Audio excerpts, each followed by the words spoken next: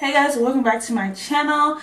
So today I'm going to be doing a video based off what you guys read from the title. You already know what this video is about. This video is about things that they don't tell you when you get pregnant. I want to do this video because when I had Zoe, there was a lot of things that no one tells you what you're going to be going through when you're pregnant, and I had to find out the hard way. So today I'm going to share with you guys some of the symptoms and outcomes, in and outs of when you get pregnant, and things that people don't necessarily talk about during your pregnancy. It's kind of one of those things where people just like, oh yeah, that does happen, and they don't tell you up front, you know, oh, expect this, expect that, until you're going through, and they're like, oh yeah, duh, that happens. So before I jump into this video, please don't forget to click and subscribe. And if you want to be notified when I post a new video, please click that bell. I think it's on the opposite side of the subscribe button to be notified when I post a new video. So like I said before, I just want to look out for you guys, like, because nobody looked out for you, girl, and let you guys know basically the in and out of symptoms or things that happen when you're pregnant. People don't talk about this, and I like to start things on my channel where we talk about things that people normally won't talk about because they just feel like it's out of the norm or it's taboo. But I mean, we're all women. Well, we're not all women, but in pregnancy life, we're all women who go through this. And I feel like this is something that we should all share, like information. And since I have the information, I feel like I should share it with you guys. The first thing that's on my list, and I think the reason why it's first because it's super annoying, is discharge. So normally when you're not pregnant, you have this before you start your cycle or after your cycle, and it's kind of for a couple of days, or unless you're just struck with the worst cycle ever and you have it for 7 to 14 days. There's people out there who have a cycle for 2 weeks. I feel sorry for them. I don't have that. That's horrible. I wouldn't wish that on no one. But before you start your cycle, you have discharge.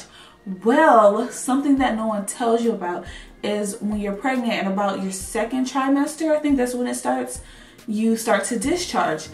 And it's not like, oh, it's just a little some. No, it's a lot of some. So you start to discharge, and it's basically your body is just constantly cleaning itself out, and also everything down there is getting ready for this baby to come through. So you're constantly cleaning. And when I say constantly, I mean constantly, like constantly. So I am going through panty liners like crazy. So the first time it happened to me, I didn't think nothing of it. So I wasn't wearing panty liners the first 2 months it was going on, and I was just changing my undies 3 times a day because it was ridiculous. I would wake up and feel like I just pissed all on myself. So my advice is get some panty liners, non-scented, thinner ones. They're comfortable, nice to wear. The ones I wear, I can't remember the name. I'll leave a pic for you guys right there. They're very thin and they're easy to wear. They're comfortable and they don't irritate me. And sometimes you get a little irritated when you wear like a pad for too long. So I always change it maybe when I go to the bathroom. Like almost every time I go to the bathroom, I put a new one on. So that is one of the symptoms that happens when you're pregnant, and it doesn't stop until the baby comes out. And then even then you still have stuff to deal with afterwards. So yeah, be prepared. Second trimester, it's gonna happen. The second thing is the Braxton Hicks contractions. Pregnant with your first child, you're probably like, well, I don't get those. I didn't get those either when I was pregnant with Zoe, but now with the second baby, I am definitely getting Braxton Hicks contractions. They are happening almost once a day or once every other day. One time they happen like 3 or 4 times that day. They can be very mild, like to where it kind of doesn't bother you, or it can be medium where it's just like, oh, I'm cramping. Or it can be really strong to where you think you're actually in labor, but you're not. And I've had all 3. They're horrible because sometimes a bit concerning that am I going into labor? Because like it's too early. But it's most of the time it's Braxton Hicks, and my doctor recommended for me not to panic because I've been panicking a lot. Is to go by the 4-1-1 rule. Let me see if I can remember. If you're having 4 more contractions within 1 hour and they're lasting a minute, each contraction is lasting a minute long. Yeah, so if you're having 4 more contractions in 1 hour and they're all lasting a minute long, then you're in labor. If not, you're good. It's just a Braxton Hicks. So another thing that a lot of people associate with pregnancy is vision loss. Not loss like you go blind, but basically your vision gets worse. It comes back to normal. I did experience that when I was pregnant with Zoe. My contacts, it just felt like something was off. Like I could see, but it was like my contacts wasn't as strong as they used to be. But after I had Zoe and everything came back to normal, it went back. This time I'm not really, I think I experienced it more when I wear my glasses versus my contacts, but it's not that bad. And I know some people were saying like hearing loss is one of those things. I don't know, but I know the vision thing is a real thing because it happened to me for my first pregnancy. And also just forgetting things. Oh gosh. I already forget stuff before I got pregnant, so being pregnant just makes it worse. This pregnancy hasn't been that bad because I don't really need to remember much, so therefore I'm not gonna forget a lot. One of the fun things that happened to you, and it's not so fun, is your feet getting bigger, not fatter, but literally growing a size. So during your pregnancy, your feet kind of gets bigger, and after your pregnancy, they never really go back.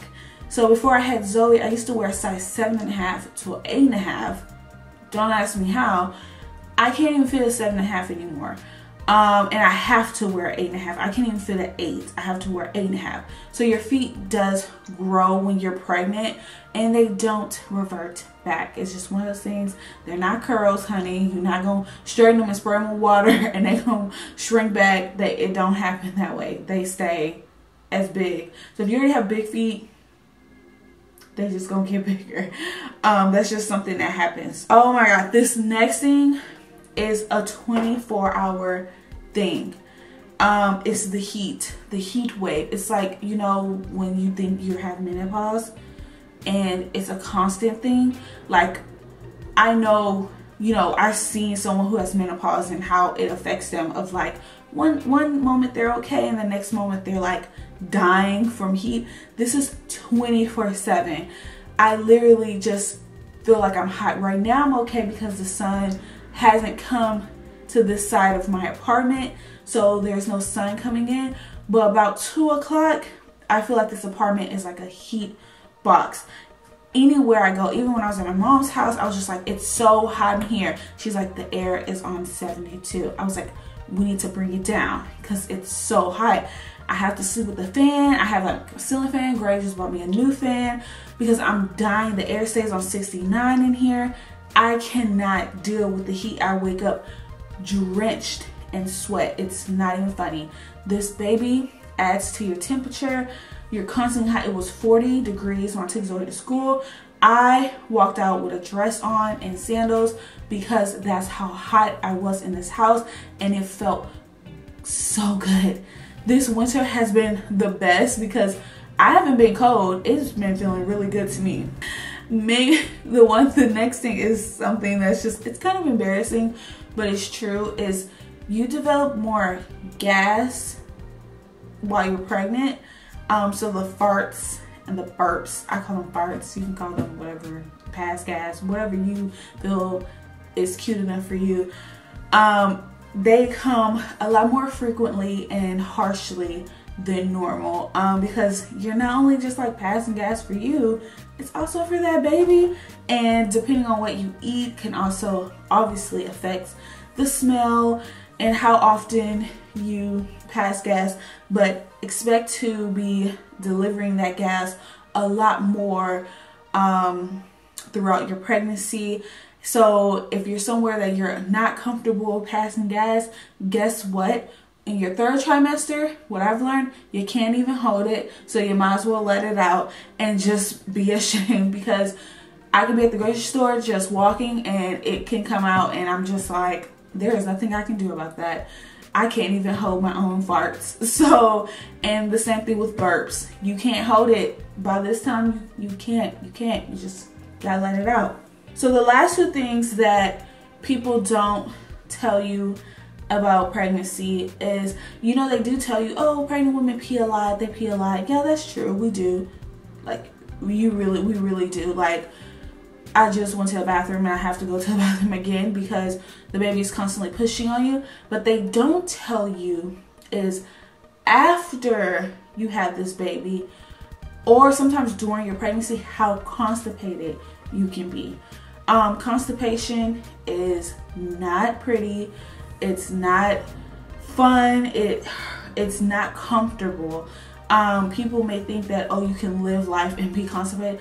It is the worst feeling ever. And after I had Zoe, I did get constipated because I don't know what it is that makes you get constipated after you have a baby, but it's horrible. So I suggest to take fiber pills. I have some like fiber chewable things I take. You can take like 6 of them a day, so 2 of them at one time. And I'm already taking them now so that everything can be consistent and good. So when after I have the baby, it's something that's already into my routine, because it wasn't fun. It was horrible. You're already having a hard time adjusting after having a baby, so being constipated is just one of those things that you don't want to deal with after having your child.